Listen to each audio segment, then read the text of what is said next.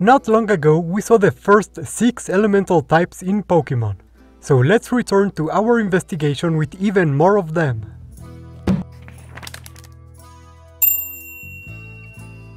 Hello there, Professor Fern here. Last time we had a look at some of the fascinating elemental properties we often assign to Pokémon, and today we will continue our journey into their study. Since last time I've kept going with my research.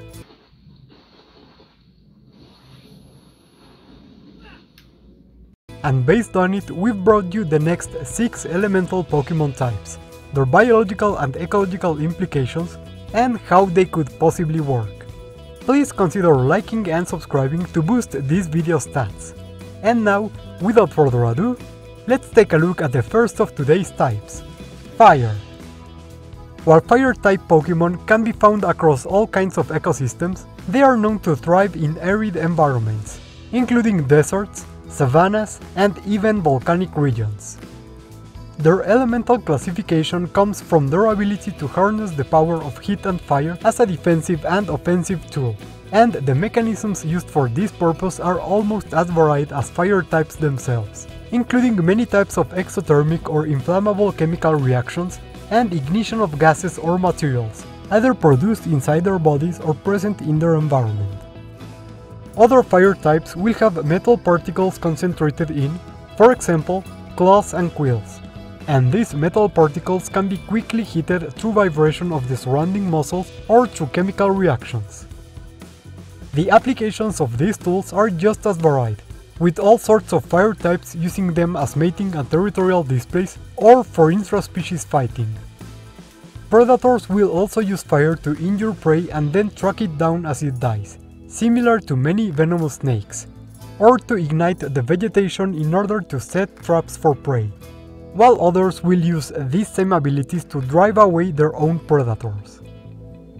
It should be noted, since the bodies of these Pokémon are adapted to resisting this same element, predation of fire types by other fire types is rare, and intra-species fighting tends to be non-lethal.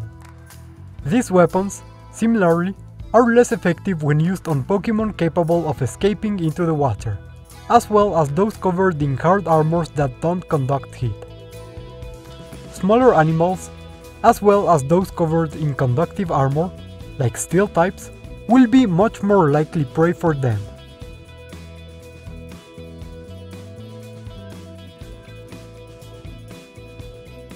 Let's go on to a much more extended type, Poison. Every kingdom of life, including animals, plants, fungi, algae, and bacteria, has evolved compounds capable of harming other organisms, and this is the realm of the poison type. They strike at prey and predators by using all kinds of venoms, poisons, toxins, and other harmful compounds, and even, as we've come to learn recently, radiation, although this is not as common. The mechanisms poison types have evolved to use these toxins are extremely diverse, including stingers, claws, specialist fangs and quills, or even simply shooting said toxins at other animals. The effectiveness of this mighty weapon, of course, depends heavily on the organism being able to deliver it to its target, meaning toxin-wielding Pokémon may struggle when dealing with animals equipped with hard defenses and other barriers the fangs cannot penetrate, as well as those who use their own sneakiness or brains to catch poison types off guard, bypassing and avoiding their deadly toxins.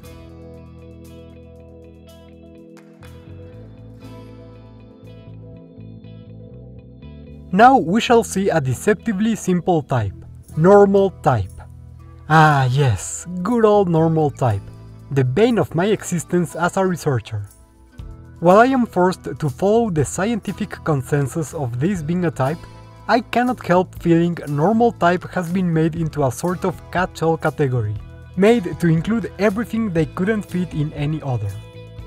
Normal type primarily contains vertebrates that lack any of the elemental properties of other types, relying instead on the properties and abilities considered, so to speak, baseline in this kind of animal, including claws, teeth, horns, etc., and how simple things would be if this was the end of it. But alas, it is not. Normal type also seems to include organisms with a very high degree of adaptability, as if normal was the point from which all other types originate.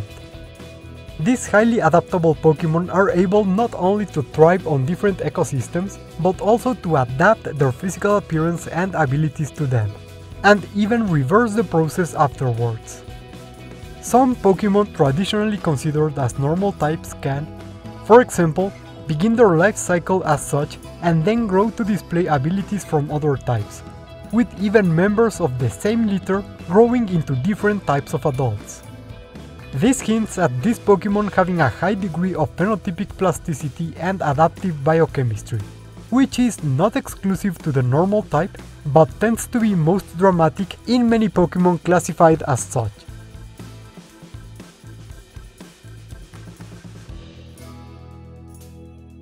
As fun as that was, let's move on to Ice type. These Pokémon live in cold regions, and are usually equipped with 4 blubber or anti-freeze cellular mechanisms, like those seen in some species of frog, all of which help them resist the cold around them. However, their typing does not come exclusively from their habitat, as they also use the power of the cold itself to survive.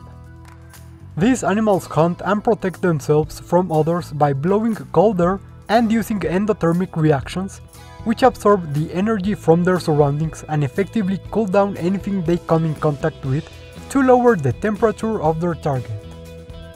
Even with animals adapted to this cold, this loss of body temperature can be very dangerous.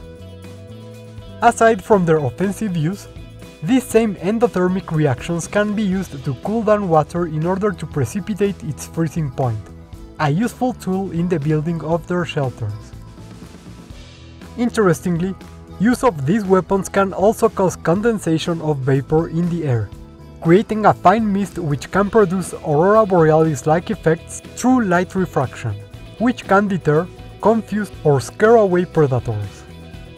Unfortunately, in a case of over-specialization, Ice-type Pokémon often find themselves limited to their cold habitats, which shrink and grow with the passing of the seasons.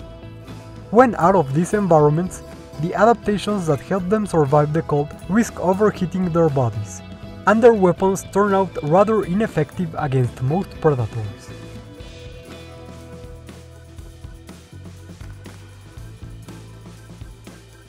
From here on, we will see 2 types that were quite fun to figure out, beginning with Fairy type, the newest type added to the games. One of the most noticeable aspects of this type is the way Fairy types help other Pokémon through boosts or preventing stat changes, which indicates they must be mutualistic symbionts, either on a long-term or short-term basis. They produce chemical compounds that boost the immune system of their host and help take care of parasites and diseases, with the Fairy type itself receiving, depending on the species, protection from predators or access to better sources of food. However, not all is wholesome in this type, as indicated by their devious appearance and sinister cuteness, as their sweet smells, bright pink colorations and showy ornaments can be utilized to attract the attention of potential predators, forcing such a symbiosis on them.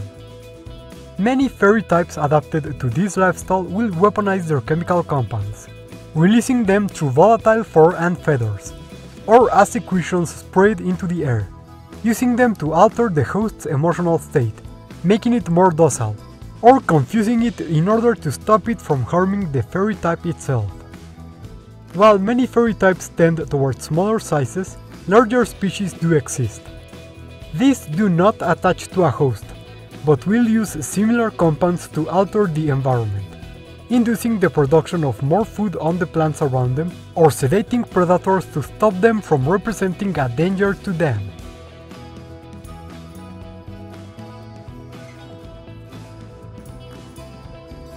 And last but not least, here's the Psychic type, which encapsulates Pokémon with abilities that seem to align with traditional views of psychic powers, including both the ability to affect the mind of other animals and the capacity to a certain degree, alter the physical world around them purely through the use of their mind.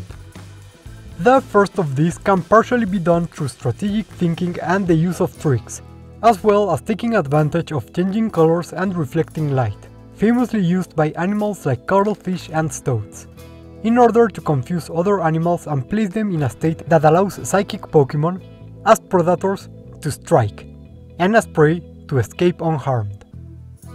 The second part of this, however, is much more complex. Many psychic types have developed an organ, similar in a way to the melon of cetaceans, which contains metallic particles ingested by the Pokémon, as well as a saline medium. These work at creating an approximation of a biological battery, which can produce a magnetic field at will. Depending on the strength of the field generated, it can affect the senses and physiology of other organisms or even prevent them from moving properly. The psychic organ, of course, is isolated through a dense layer of fat to avoid affecting the user. Many of these Pokémon also have a greater brain compared to their total body mass, as is necessary to use these abilities, and show a high degree of intelligence expressed to great problem-solving abilities and situational adaptability. Their abilities make them great at hunting a wide diversity of prey, but many are specialized in finding ways to circumvent the defenses of venomous creatures, as well as prey with more physical defensive strategies. Their effectiveness, however, falls down when facing equally smart creatures, and particularly aggressive or sneaky predators can easily get the best out of them.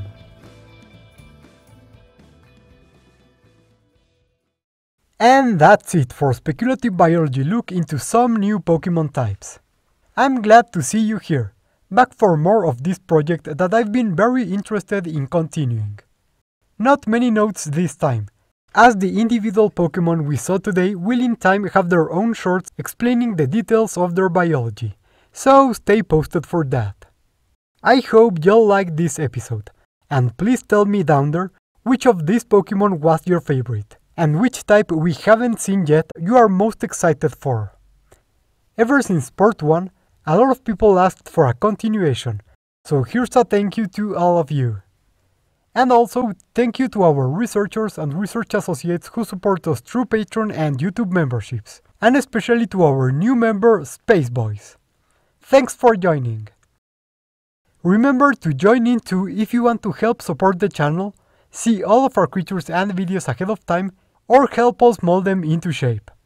Or you can also like, subscribe, or write a comment telling me any type of creature you would like me to give the spec evo treatment in the show, as any of those really help the channel a lot.